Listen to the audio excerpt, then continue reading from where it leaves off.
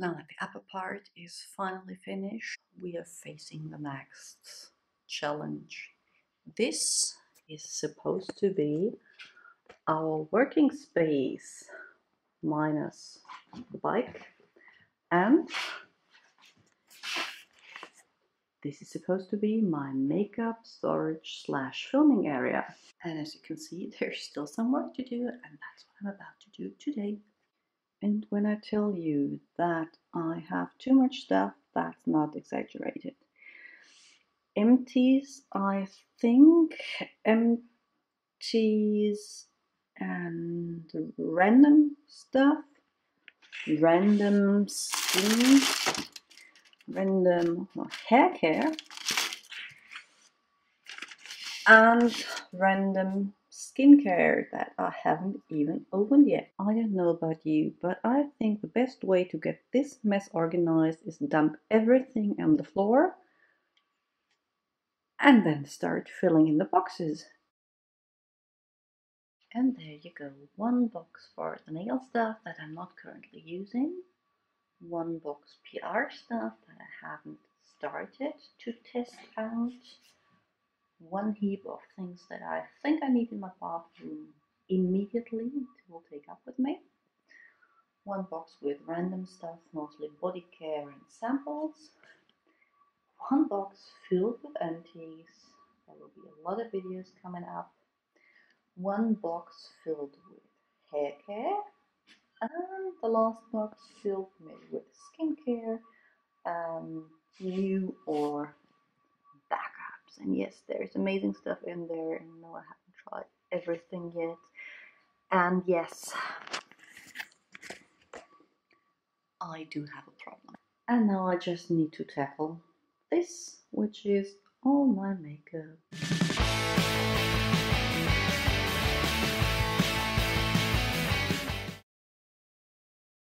So I actually haven't been vlogging in almost 1.5 weeks, but we were heading into town today, my mother, my sister, the children and I, to experience the Body Shop face masks. They had like a mini event where you could just stop by and get some orange juice and have them apply the face mask and plain multi-masking.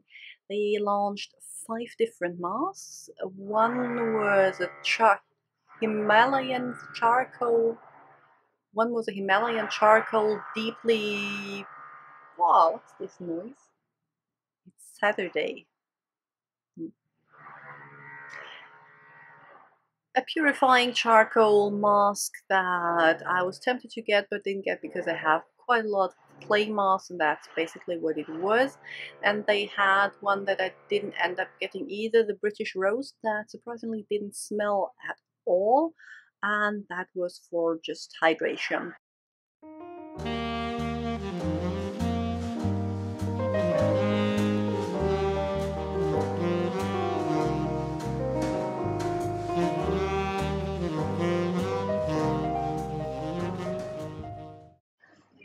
Doesn't smell,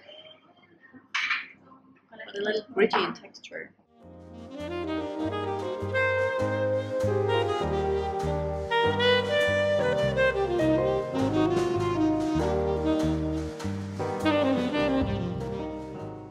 Let me know in the comments below if you want me to film a video on my experience with these masks, some tips on multi-masking, which is basically YouTube speech for I'm going to film it anyway, but you may tell me in the comments that you would like to see it, so I feel better when I upload.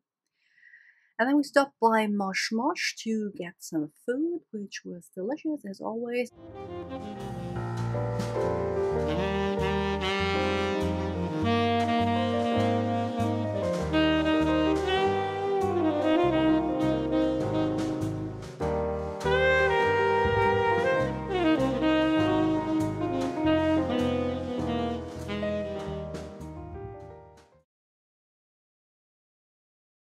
Sorry that I'm squinting, it's so bright out here.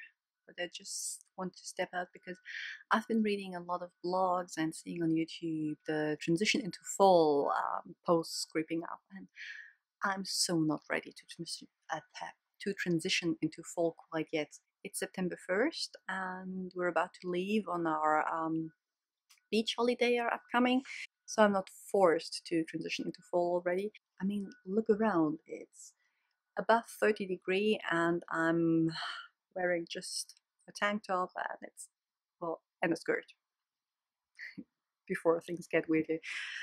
And yes, for me it's still summer, but I think there are some signs of fall around here that I just blend out. I might go for a walk and see if I can find some. You do a lot of walking when you have kids.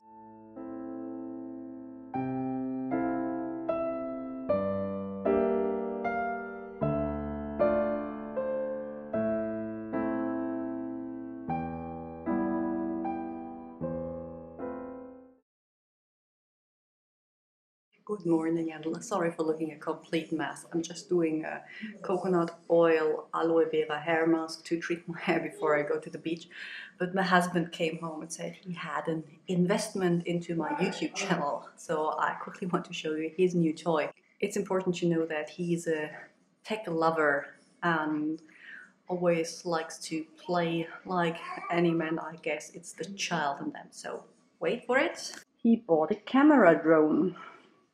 I'm not sure if I'm going to need a drone for beauty videos, but I think it will add quite a bit of interest to the vlogs. I quickly wanted to show you what I'm going to pack for skincare. First thing, for first cleanse in the evening is the Pixi Nourishing Cleansing Balm. Haven't tried it yet, it's a PR sample, but I will report back. Then, as a gentle cleanser, the Skin Iceland Pure Cloud Cleanser. Very gentle, have been trying it for about 4 weeks now. It's okay. Then, one of my favorites, the Sunday Riley Ceramic Slip. I know my skin will probably get a little congested when I'm there with all the sunscreen and the fatty foods, so this one is a staple whenever I travel. La Roche-Posay Zero Zinc, because I use it every morning. Then again new, the Nip and Fab Glycolic Fix Daily Cleansing Pads. I love pads for cleansing, so I really wanted to give them a go. Then, haven't tried that one yet. It's another PR sample from Assam. It's the Retinol Youth Concentrate from the Pure Vitamins range with vitamin C, E, and retinol. Excited to try that. The Oskia Renaissance Brightening, Bright Lights, Intense Pigmentation and Dark Spot Serum. I've started using this 2 weeks ago. I really like it, but not sure about hyperpigmentation quite yet. We'll report back. Another PR sample, as well as the Oskia Eye Wonder Nutri-Active Eye Serum. I've only started this 2 weeks ago, can't really tell now. And the DNA Renewal DNA Eye Renewal Eye Cream. It feels nice, it works great under my makeup. I use it in the morning, but it contains mineral oil or petrolatum as a second ingredient after water, so quite on the fence about that. And lastly, a face oil. You may wonder, I did not pack any moisturizer. I rarely use some in the summer. I rely on my oils and serums for hydration. And this is the Assam Vitamin Oil for sun-damaged skin.